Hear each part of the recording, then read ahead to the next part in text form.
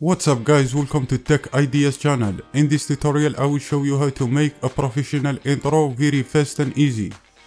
And you can use Lightworks, iMovie or Windows Movie Maker or any other software.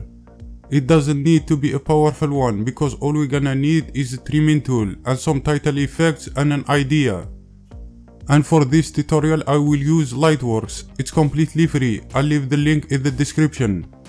Okay, now let's see the intro, then I'll show you how to make it, so stay tuned.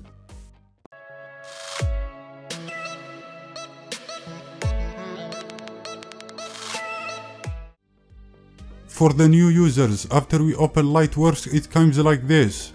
All we have to do is to create a new project at the left corner in the top right here. After that it comes this little window. We name our project and choose the frame rate or make it auto. Then hit that create panel. After we created our project, now we click at the local file panel at the top right here. And we're gonna import any intro template that has no name in it. I will leave some in the description below, including this one that we're gonna use.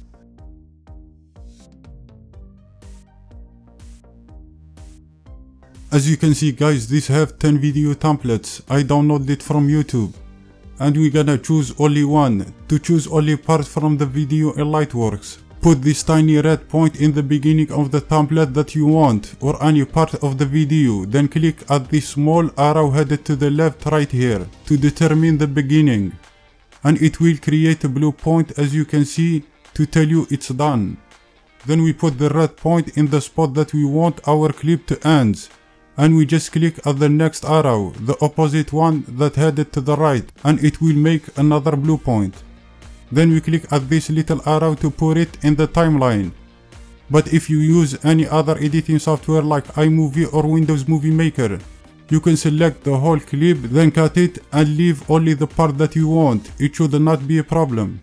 After we have our clip in the timeline, as you can see here, we have V1 for video track number 1 and A1 and A2 for audio tracks number 1 and 2. So I have to clarify something. Audio 1 and 2 is two tracks that have the same audio. I don't know why there is two identical audio tracks, but hey, if you can delete one, I don't care. To do that we just click with the right side of the mouse in the timeline. Then in the tracks panel here, we choose delete. And from there you can choose to delete any audio.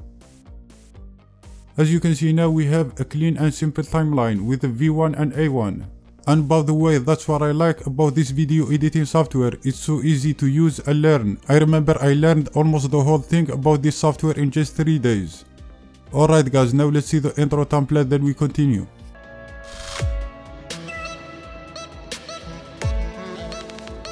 As you can see, this intro template has no name in the end of it. So now let's add a title or a text and add some animations too, to look like that our text was behind this effect the whole time. To add text in Lightworks, first we have to select the spot that our text will show up by dragging this vertical red line to the point that we want our text start showing up. But if you use this intro template, try to put it exactly when the effect start to fade out. Then we click at this little arrow as I told you before, and it will make a blue line. Then we move the red line again and choose the end by clicking at the next arrow. And now to add text in Lightworks, we just go to the VFX panel in the top right here. Then we click at this plus button. Then text panel also. After that we have 3 types of text: the crawl one, the roles and the titles. For this video we're gonna choose titles. By double click at it and it will automatically add it in the area that we selected before, as you can see right here. Now at the box in the left we will erase the simple text and write our YouTube channel's name or anything we want. For me I will write Best Pro DZ for example. Then you can place it anywhere in the screen, as you can see. And now after we add the text we're gonna make some changes to it, like changing the police and make the text bigger. Also add some colors to it and enhancing the outline, as you can see right here. And finally we're gonna add the fade in effect and put it in 1.5 seconds so that our text will appear gradually. And this is very important to make the text seems that it will come out from those colors. as you'll see right here. But if you're not having the result that you want, you can move the text back and forth a little. And now I want you to focus with me. First we're gonna get rid of those blue lines simply by clicking P in the keyboard. Then we disable the fade in effect just for now. After that we're gonna trim this text right here between 4 and 5 seconds. We put the red line like here or something. Then we disable the tracks V1 and A1 simply by clicking at them. And after that we just cut the text by clicking delete in the keyboard. It's very easy. Now we're gonna do the same thing again 5 more times. I mean cutting the text, but it has to be exactly 1 second forward each time.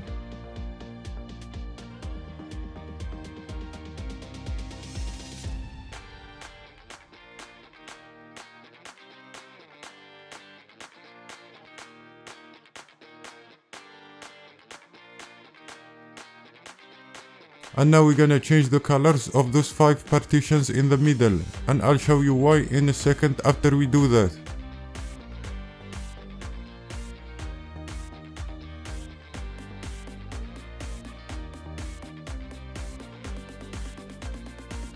Also we do the same with the other partitions, but with different colors.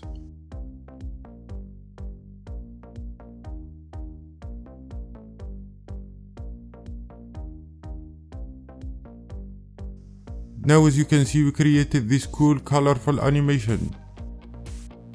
So let's see how it looks now.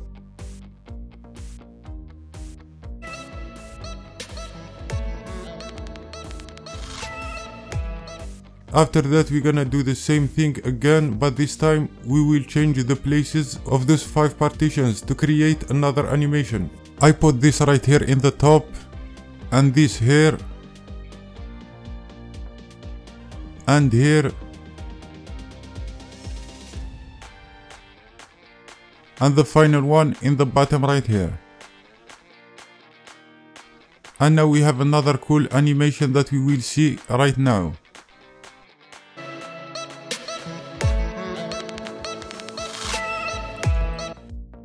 After we did all this, we just go to the last partition of this text, and we're gonna make the text right here a little bigger than the others, like that.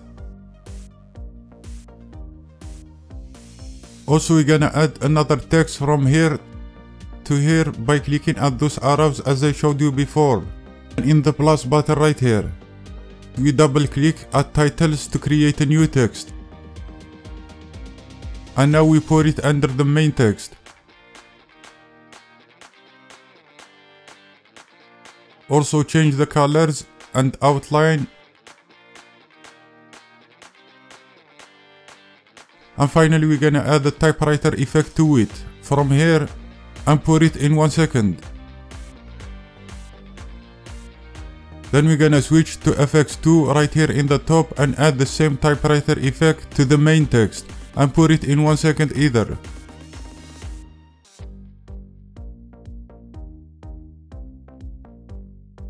As you can see guys, we have now that cool typewriting effect.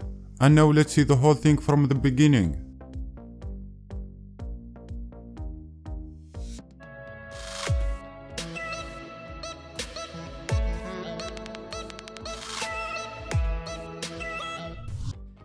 This is it guys, now only what's left is to save this in the computer.